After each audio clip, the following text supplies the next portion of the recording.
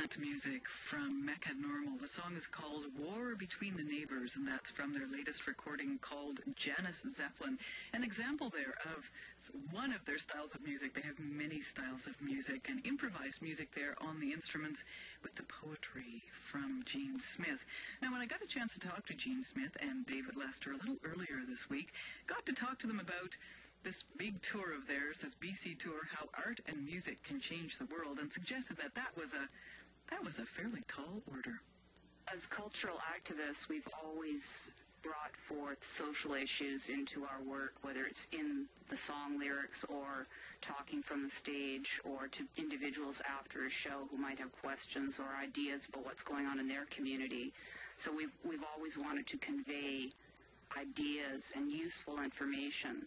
And a thread that's run through all of our sort of reaction that we get is that we are able to inspire people towards creativity or expressing themselves in political terms. So we take that to heart, and if we are the sort of people who can inspire other people, then that's another aspect of our activism.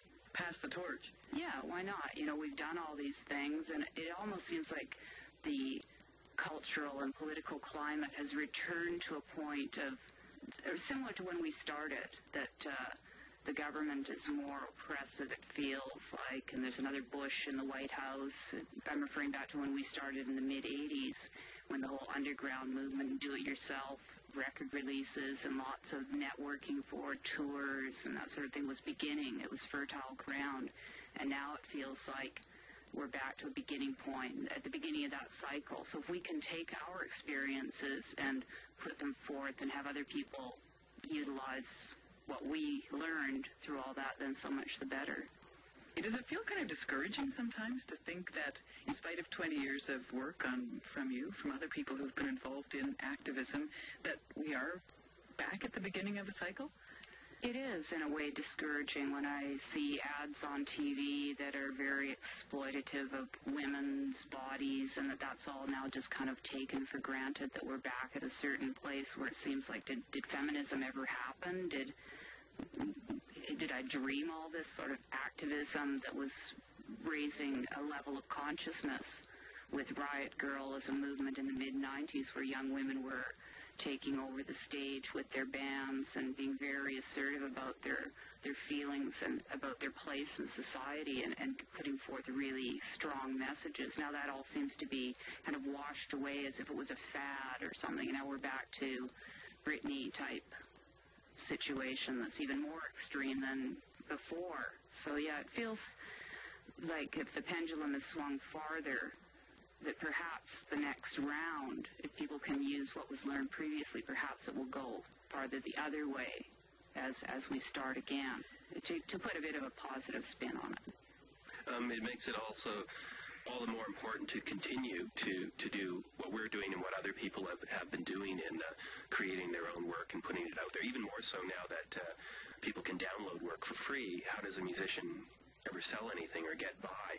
So I think there's got to be new ways of creating an interaction with the audience, and that may take very different forms. Maybe live music will have a resurgence as well.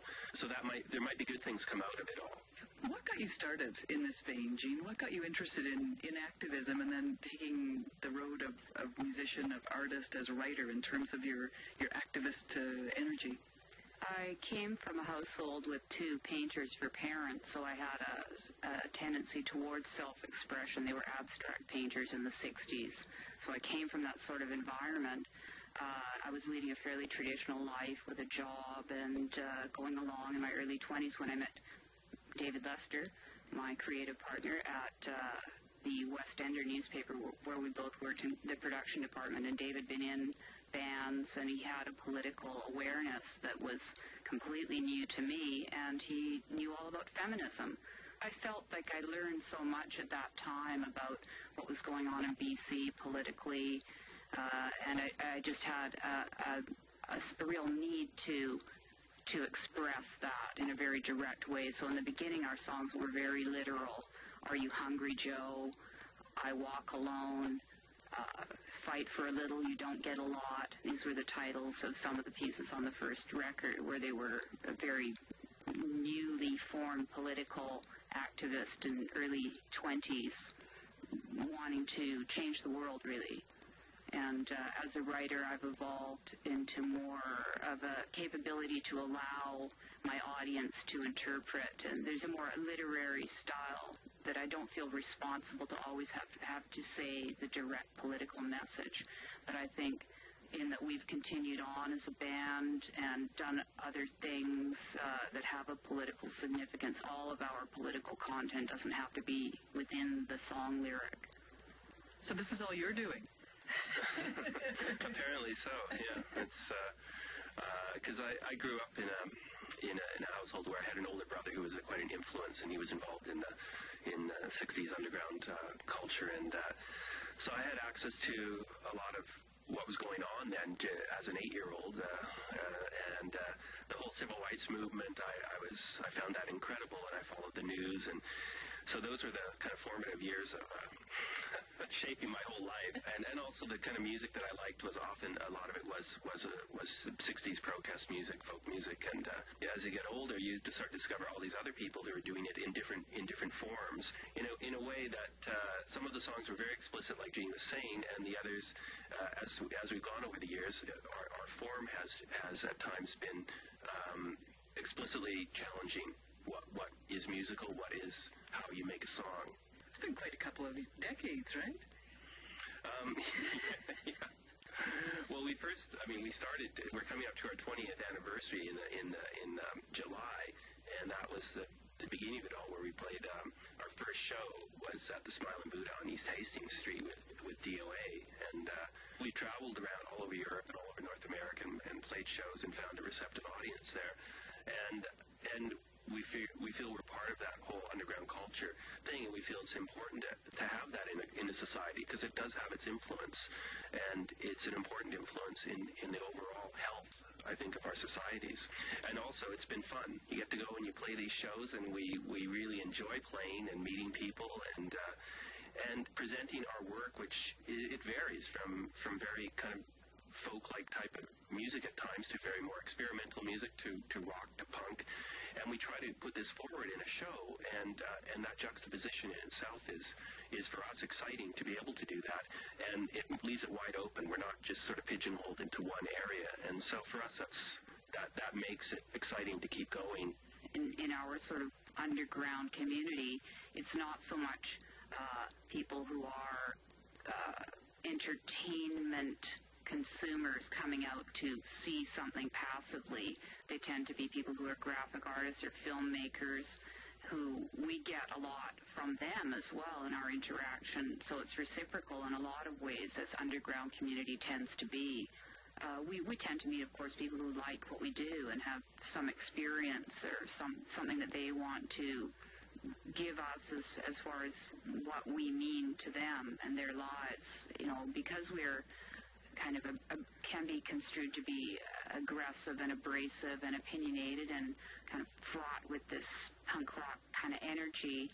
I'm sure there's a lot of people who dislike us equally as much, but we don't hear as much from them as they're not coming out so much. This is true, as is the way. And so there's debate on what we do in our function as this little unit. So it's always interesting to know that it's out there. I was reading on your website that quote that you have there. It's from, I guess, one of the first interviews, one of the first appearances on the college radio. What the newspaper or the journal from that same university said, this is the worst recording ever, and that you should be shot. Actually, it was from Edmonton. So we were number one at the radio station, and the same station's publication said that Dave should, not only should I be shot, but Dave should shoot me. So this is very early on. We just sent these records out that we'd put out ourselves, an LP, the big, huge LP. We had a record pressing plant here in Vancouver, and we just did this, and people were, oh my, they haven't paid their dues. What are they doing? They shouldn't have put out a record. And there was this sort of uproar of we'd really crossed some sort of line to put this out. So it got very, very mixed reviews. like you say, sort of the very strong feelings on either side. Yeah, and they've persisted throughout, so we've had to learn how to deal with that. And I think in a way that's inspired us. I think if people universally loved us and there was no one to say, you really irritate me, we would maybe not have evolved into the longevity that we maintained. We're determined to keep going, and that in part does fuel us. That kind of debate is again a healthy thing. It's an important thing. So if we can cause that debate, then we're happy about that. I think we've never been, we're suspicious of that kind of complete acceptance of things, because I just don't believe it as an idea. I don't think there is complete acceptance or there should be for anything. There should always be questioning and debate, and that's part of what we do, whether we intended to or not. But it's certainly something that we feel comfortable with, is that kind of debate about our music or our art. Have you been able to make a difference? Do you feel like you've been able to make a difference? Yes, and that's a great feeling to have personally. I've been cited, the band has been cited as an influence to the primary original members of the Riot Grrrl movement, where they listened to Mecca Nomal and came to a lot of our shows in Olympia, where the whole thing started. Really experiencing something that they hadn't seen was a very powerful female force, and I at that time spoke a lot about women's rights and different social issues concerning women from the stage as part of our performance, and this information was looked at and deemed to be worthy of taking forward in all these other avenues by a group of women who then called themselves Riot Grrrl, which this movement, social movement in the mid-90s, became almost mainstream. Time magazine and various TV panel discussions were talking about Riot Grrrl. Part of the movement evolved into basically tens of thousands of young women networking and creating their own fanzines, expressing what they felt about life all over the world. And the importance of that is unbelievable, because it's outside of the mainstream again. They were operating on their own level, completely controlling what they were doing, and in that way, they weren't leaving it up to being defined by someone else. It was a fairly free-form kind of movement without leaders or anything. It just kind of took off in that way, and that is when we talk of social change, that certainly changed those people's lives probably forever, and the work that they did probably influenced the rest of their lives. And the idea of especially in the music business, where definitions of male and female and how you should be this way or that way are so ingrained and defined, and so to have a network of people who suddenly there's women who are doing sound or producing records or doing all the instruments and that kind of thing, was a revolution in a way. So in that sense, that was a very concrete way of feeling that we had a small influence in making those things happen. It's been a great pleasure to speak to both of you, and all the best with your travels in British Columbia. Thank you so much. Thank you, Cheryl. David Lester and Jean Smith, otherwise known as Mecca Nomal, as they mentioned, celebrating 20 years of music and art and writing, 20 years in the underground.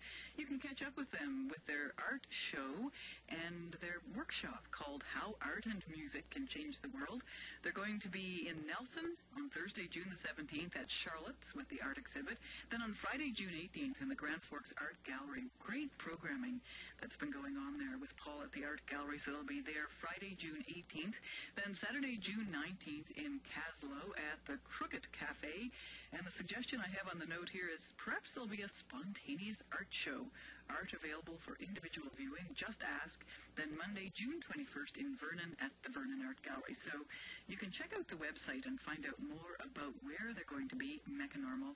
And the website is Mecca, M-E-C-C-A. So Mecca_normal.tripod.com. Mecca_normal.tripod.com. In the next half hour here on North by Northwest, as the crow flies. Right now, here's Brian Dance at 8:30 with the CBC Radio News.